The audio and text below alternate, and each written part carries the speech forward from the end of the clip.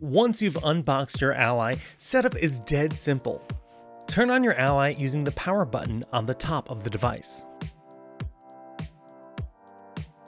You'll be greeted with the Windows welcome screen. You can use the touchscreen to tap the next button and go through the setup process. Alternatively, use the right stick to move the cursor on the screen just like a mouse.